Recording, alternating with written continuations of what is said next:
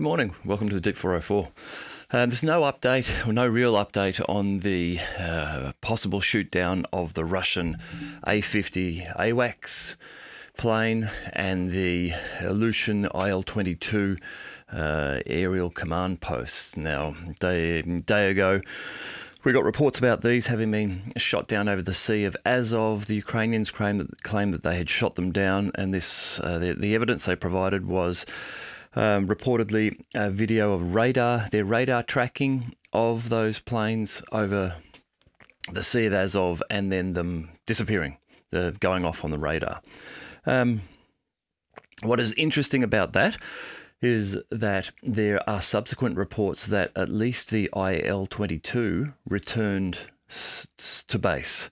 Now, the reason that the radar piece of information is interesting is because if the plane had been destroyed, you imagine it would drop off radar, but if it flew back to base, you imagine it would have remained on radar. Now, if it did fly back to base, then the data about them dropping off the radar perhaps doesn't make sense.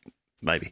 Anyhow, there's no confirmation from the Russian Ministry of Defense about this, and there's still no clear confirmation on the A-50, and I think it kind of ranges from an A-50 went missing to there was no issue at all with an A-50. So we're still waiting just to hear on what's happening there. The IL-22, it appears as though there was damage to this plane. So it does appear as though it has been, well, I guess, struck by some sort of air defense. A lot of people questioning the ability of the Ukrainians to have been able to reach the distance at which that plane was operating when it apparently went off the radar map. Now, on the Sea of Azov, the plane was doing these racetrack movements as they do, scanning an area, going around like this. At parts of that, at the top of it, it does get into an area where it could have been struck. Where it goes off the map, it's quite a distance away. Who knows? Perhaps it was struck by a Patriot missile, perhaps at the top of its circuit, and minimal damage was done. It travelled down the rest of its circuit, and then it needed to leave. It realised it did have damage. Again, that doesn't really work with the story of what is meant to have happened in terms of there being injuries to the plane and to the occupants of that plane. The other story being that it was a Russian friendly fire episode, which I think on the whole is probably more likely, while embarrassing for the Russians, because this has happened and appears a number of times. There have been reports of Russian friendly fire issues. There is some friend or foe system that operates as part of the air defense. I guess the planes present some sort of a signature to be able to indicate to their own air defense that they are a friendly. Perhaps that doesn't work. I don't know what has happened there. But at this stage, I would say it is still unclear as to exactly what has happened. On the other topic of interest at the moment, Lloyd Austin, the US Secretary of Defense, as we know, he has been somewhat out of action since at least the 1st of January. Possibly longer to some extent. He had surgery reportedly for prostate cancer on the 22nd of December last year, then went home and then returned. This is the Pentagon story, returned to ICU at Walter Reed Military Hospital on the 1st of January. Was in ICU for 4 days, at least 4 days. He was at Walter Reed until yesterday. He's reportedly gone home now. Still no good video evidence indicating to him that he is alive and well and not damaged and bandaged around the head and all that sort of thing, which would be unusual if he's had a urinary tract infection. There was a report yesterday that he has returned home and left the hospital.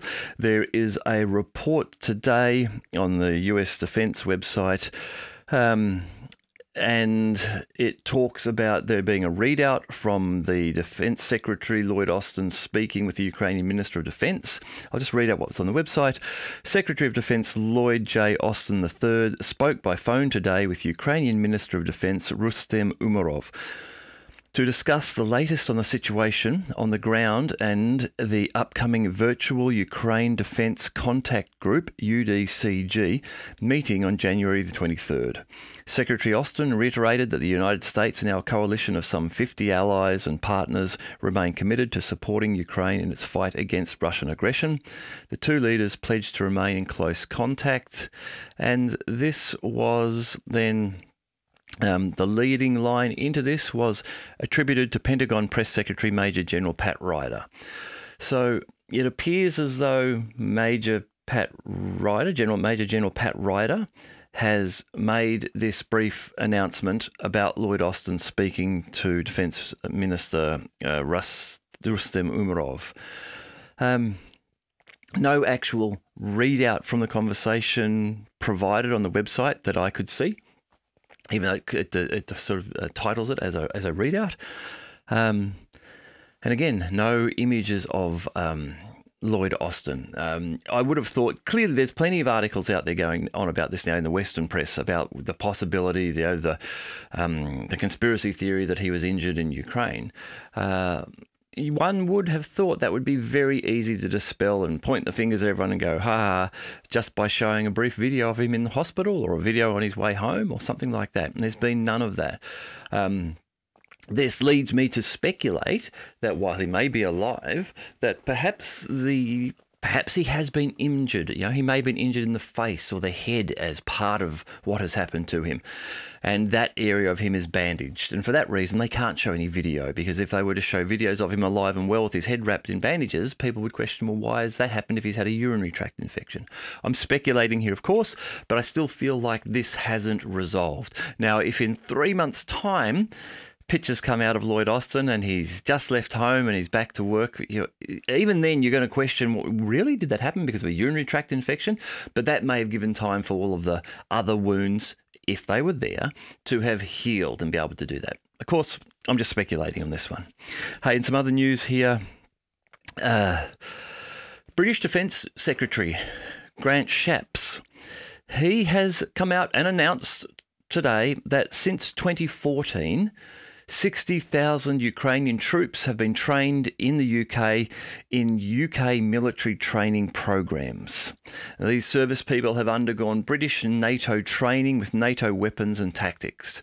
So this is an interesting point, because if you remember the Western story as this conflict with Ukraine had began, was that this was an unprovoked attack by Russia. Russia just decided one day to go and attack Ukraine for no reason, no provocation. Now, we know that this isn't the case, and we know that there were the Minsk agreements, which were not adhered to by Ukraine and the West. We've had Angela Merkel talk about that and confirm that. But here we have the current British Defence Secretary, Grant Shapps, stating that 60,000 Ukrainian troops since 2014 have been trained in the UK in NATO and British defence tactics and processes and protocols using NATO weapons. So this is now just a clear indication that the West has been operating, NATO-ising, if you like, Ukraine since at least 2014. You can Google this and you can find that there's lots of information about British and American PMCs, private military companies operating as consultants and trainers in Ukraine and training them since 2014. So this isn't really new news. It's just an interesting thing to have the British Secretary of Defence come out and confirm for everyone like this. And it does put a bit of a hole in that story that this was a completely unprovoked attack by Russia. The Davos meeting, the World Economic Forum, group of powerful and influential people, they're meeting in Switzerland. President Zelensky of Ukraine is there. Thus far, it doesn't appear as though it has been a successful Davos meeting for him. Reports are that he requested Switzerland to establish a large peace conference. Reporting is that a number of nations are not interested in the peace plan, that some of them rejected it or decided not to attend. China reportedly was invited to attend this peace conference. They declined to send a delegate, is the reporting that I've seen. And this is clearly because Russia's not involved in these conversations. And there was some reporting I saw yesterday that indicated that some of the countries invited actually were suggesting that Russia needed to be here. If this was going to be actually a peace conference about peace in Ukraine, that Russia needed to be involved. What President Zelensky seems to be pushing is something which is just considered unrealistic by many people. He's talking about a peace plan where Ukraine will not give anything. Ukraine will be returned all of its land back to the pre-1991 borders. Russia will pay reparations to Ukraine. I don't know how in the real world President Zelensky thinks that this will happen, given the situation on the front line, where we have talk now of the United States and Biden's administration speaking to the Zelensky administration and saying, you guys, if you want any more funding, you need to do as we say. And what it looks like we want you to do at the moment is you need to just defend. Defensively, hold the line, because we've got to figure out how we make this look good to get Joe Biden back in November 2024. So it's a long time. It's 10 months we've got to get through. You're not going on a new offensive, because that's not going to do any good. It's going to look bad. So you're going to have to just defend really well. So I don't see how, President Zelensky feels that he's going to achieve some peace deal without talking to Russia, which is going to involve Russia giving up all the land that it's captured thus far.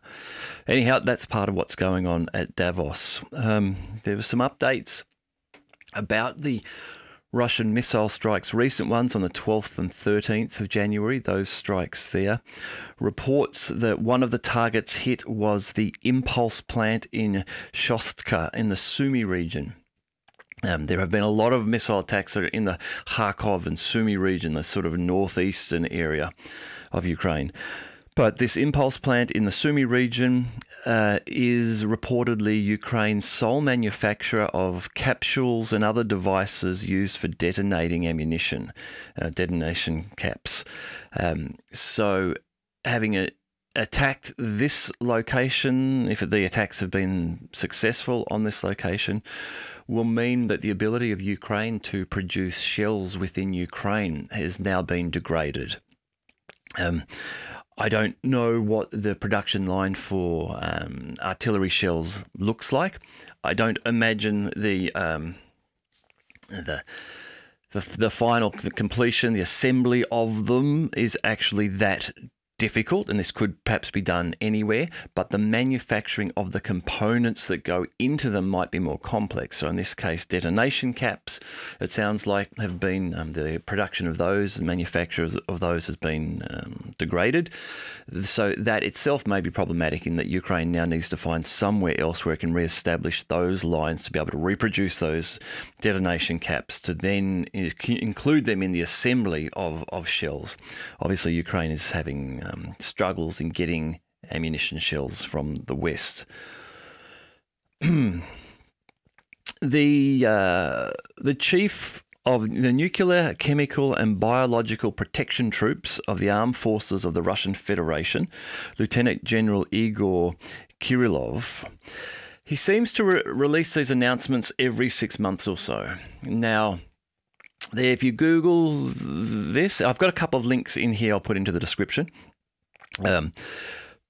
But if you Google his title and name, you will get links. Well, at least where I am in the world, I get links to the Russian Defense Ministry website, but I find that they are blocked.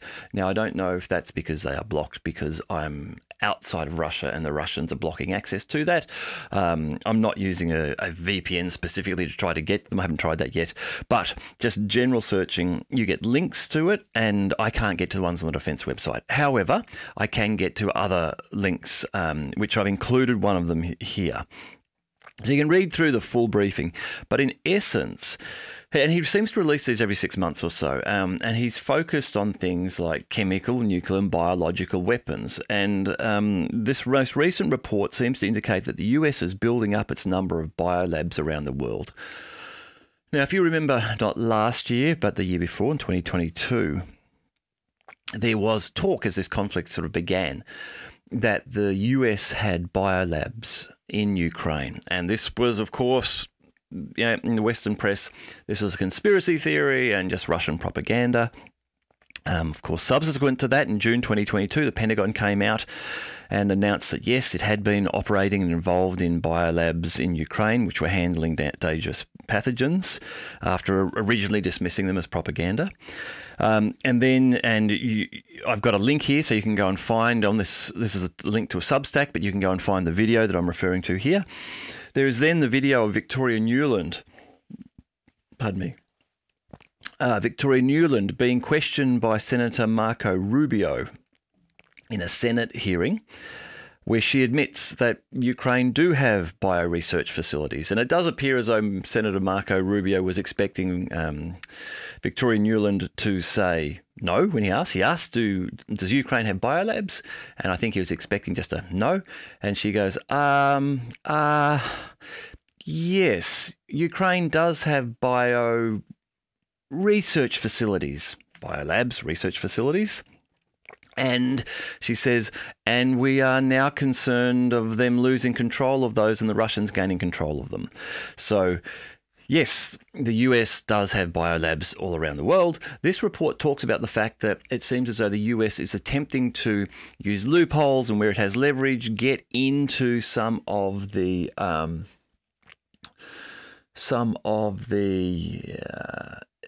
Eastern sort of Asian Caucasus area, into some of those countries where it has influence and established biolabs there. There hasn't been a great deal of information about what has happened to those biolabs that the Russians may have encountered as they have taken land within Russia. Perhaps the Ukrainians did destroy them all. I imagine if these were US ones, they would have been told very quickly to destroy them. So that may have been some targeted activity.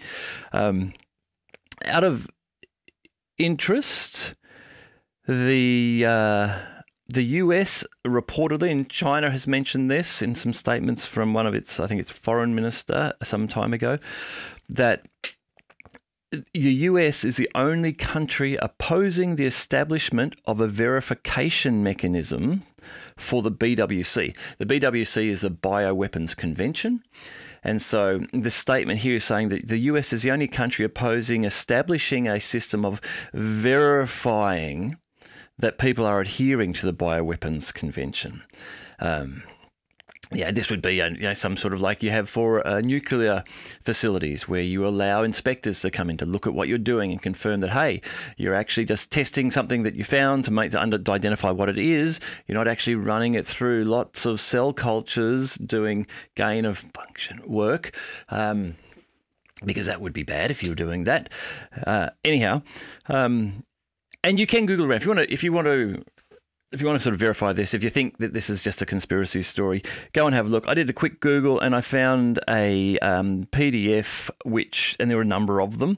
But this was in 2012. The US Defense Department provided $1,728,822,000 to construct the Kherson Diagnostic Laboratory for handling pathogens in Kherson. So it was just one example. There were more, but that was just one. Anyhow, that article's come out. If you're interested in that sort of thing, have a read. It's quite a few pages, but interesting just to get a feel for what at least the Russians are saying the US are doing in Ukraine, which has been, of course, confirmed, and other areas in terms of bioweapons. Particularly if you had any interest in COVID, or if you are taking any interest in what's now being termed as Disease X, and what's being mentioned at, again, the Davos Forum and some of those World Economic Forum events. I won't go into that now. I might talk about that at some other stage if people are interested. Anyhow, I'll just go through a bit of an update on the front line in Ukraine today. Usual thing, this is the Russian Ministry of Defense daily summary. As I always say, because I cop flack about this, I use the Russian Ministry of Defense reporting on this because it is consistent. We get these each day. We get a weekly summary. They don't appear to be wildly fictitious in their reporting of what's happening. They seem to align with other news sources we can get about this. So by that I mean Telegram channels posting videos of NATO pieces of equipment being destroyed, and we see that same information coming up in some of these reports from the Russian Ministry of Defense. And I find the Russian Ministry of Defense reporting to, in general, while it doesn't report upon its own losses, when it reports upon Ukrainian losses, they appear to be, as I say, more verifiable than the Ukrainian reports when they report upon the Russian losses, which seems to often be very difficult to confirm, or things they suggest can be proven to be false. Anyhow, starting up in the northeastern area of Kupiansk, where the Zapad group of forces operate.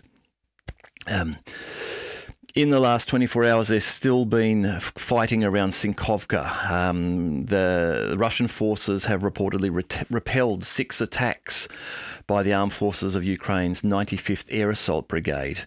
The Ukrainian losses in terms of servicemen in Kupiansk in the last 24 hours is reportedly 160 servicemen killed or wounded. 3 tanks, 2 of them reportedly Leopard tanks, and 2 pickup trucks. As we then move down about 90 kilometres to the Krasny Liman area, where the centre group of forces operate, they have reportedly repelled 4 attacks launched by assault groups of the 63rd Mechanised and 25th Air Assault Brigades of the AFU near Chervonaya Dibrova and Yampolovka. Reportedly, the Ukrainian losses yesterday in Krasny Liman account for 250 servicemen killed or wounded, 2 infantry fighting vehicles and 6 motor vehicles. In the Donetsk direction, the Yug group of forces are operating. They have reportedly repelled 5 attacks launched by the assault groups of the 10th Mountain Assault and 24th Mechanised Brigades of the Armed Forces of Ukraine, close to Veseloye and Bogdanovka. In this area, the Russians have been utilising the heavy flamethrower system, the TOS-1 flamethrower thermobaric system. Just a point on that, there is some video on the Russian Ministry of Defense Telegram channel yesterday showing the shoulder-launched single-shot thermobaric system. So this is a much smaller round than what is used in the TOS-1 heavy flamethrower systems, but it's the same type of weapon. So this allows a single man shoulder launch to fire a single-use device up to about 500 meters range, I think, and land a thermobaric explosive shell there. So these, these will do damage to sort of softer skin vehicles, but are primarily, I think, used for dug-in locations, trenched locations where you have infantrymen in there. If you can land one of these shells on them, they work by forming this gas fuel air mix which expands out, drops down into trenches through open doorways and windows, and then ignites, and so it gets extremely hot.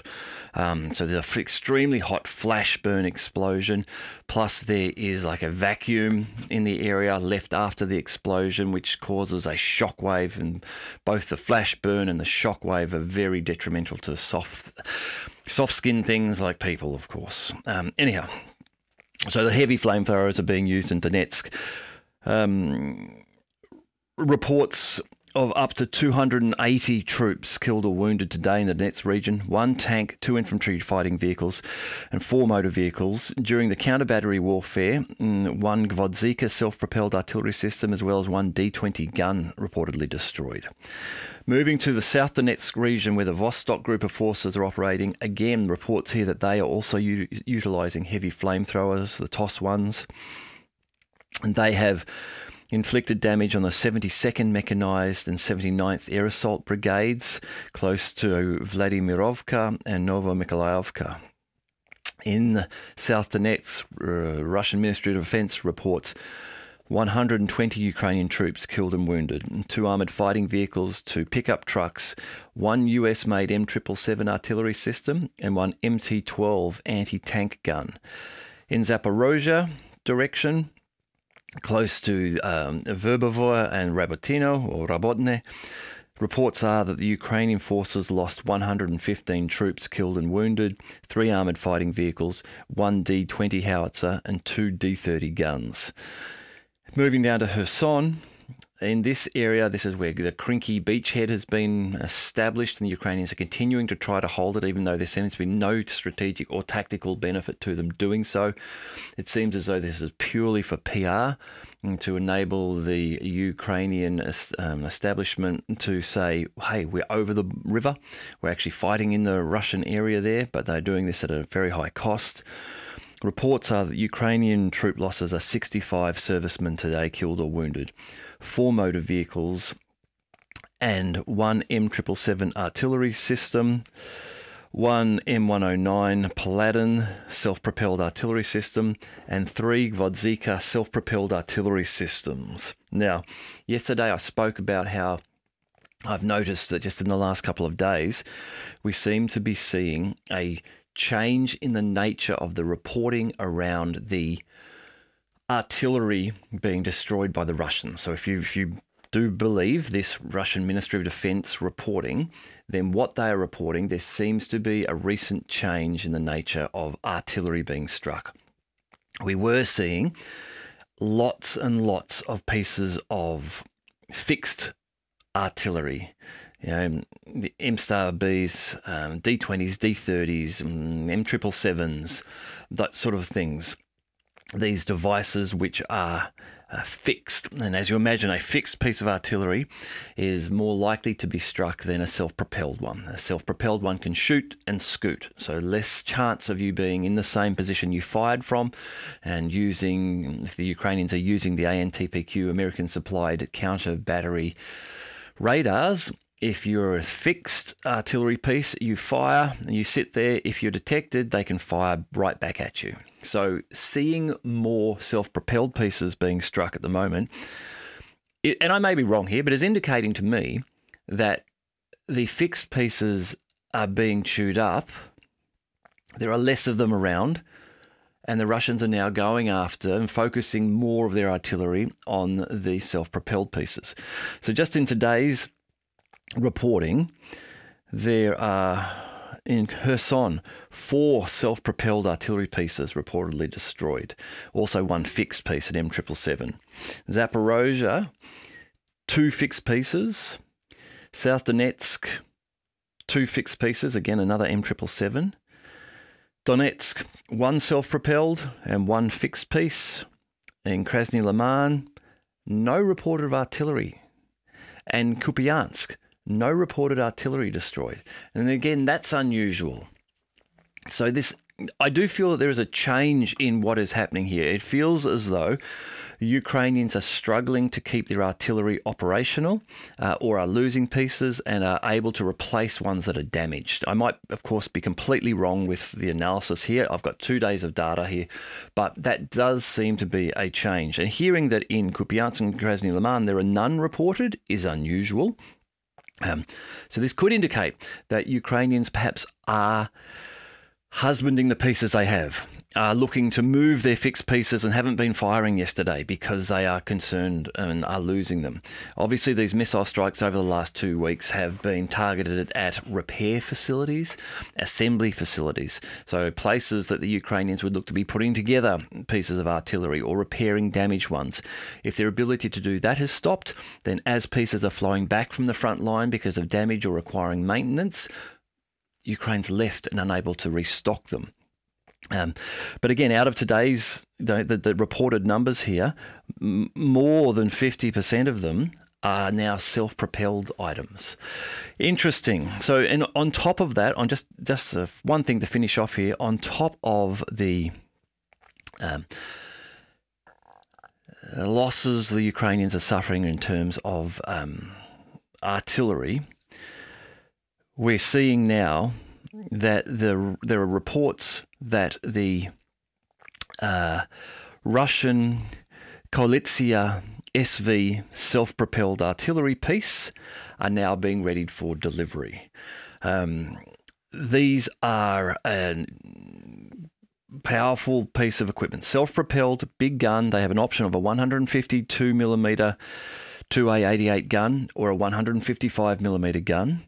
They have a quite amazing 10 to 16 shot per minute capability. So they can fire 10 rounds per minute, and looks like they can get up to, for short periods of time, 16 rounds per minute.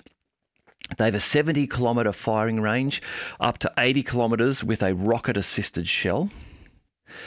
The defenseblog.com says these are modernised. They have these Coalitsya self-propelled have modernised automation for targeting, selection of targets, and navigation processes, based on the T-90 tank platform, designed to engage various ground targets, including command centres, communication nodes, artillery and mortar batteries, armoured vehicles, anti-air and anti-missile defence systems, and enemy forces up to 70 kilometres away.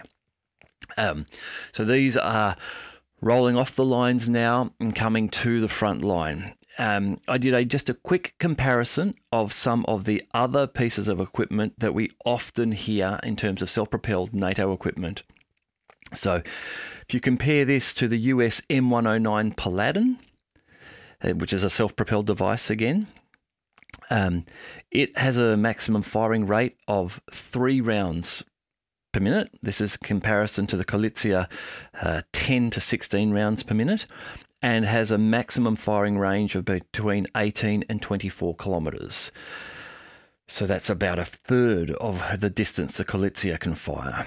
The Polish Crab, it has a firing rate of 2 rounds per minute, as opposed to 10 or 16 for the Coalitsya, and a maximum range of around 40 to 50 kilometres. So still 20 to 30 kilometres short of what the Coalitsya can fire. Now, the M1299, the American M1299, which is still in development and which is part of the long-range artillery program the Americans are developing, it's looking like it will be ready for some sort of release in 2024 and 2025. It has a maximum rate of fire of 3 rounds per minute, and it can fire from 70 kilometres up to 110 kilometres, but it only gets above that 70-kilometre range using the new XM1155 round, which itself is still in development. So in reality, the American capability to deploy these M1299s to the battlefield and be able to outshoot the Coalitsya is probably a year to 2 years away before that will happen. Just one final thing then, just to finish off. So on the reporting of the frontline losses today from the Russian Ministry of Defense, they are reporting that the Ukrainians have had a very bad day on the front line, and that their losses in terms of servicemen killed and wounded is, by summing them up over all those areas, is around 990, or almost 1,000 men. Now, some of you listening to this will say, oh, it's complete bullshit. As I've said before, just this week, a Ukrainian interior minister made an announcement that he believes that the Ukrainians are losing 1,000 men a day killed or wounded. So that's from the Ukrainian side. Today is a heavy day in terms of the Ministry of Defense of Russian reporting. As I said, usually it's more around the 700, 800 reported. Today it's 990, or nearly 1,000. But this is, as I say, not an order of magnitude away from what the Ukrainian Interior Minister of their parliament has actually said this week. He is estimating that Ukraine is losing 30,000 men killed or wounded a month, 1,000 a day. So I think we need to balance that and perhaps consider that we actually have converging data points from the Russians and the Ukrainians around what the actual Ukrainian losses might look like. Okay, I'll leave that there for today. Hey, if you're enjoying the channel and you think you know others who would, please share the link to the channel with them, and I look forward to talking to you again soon. I'm actually going to do another quick video now on the Middle East, so that should be up shortly after this one today. Have a good day.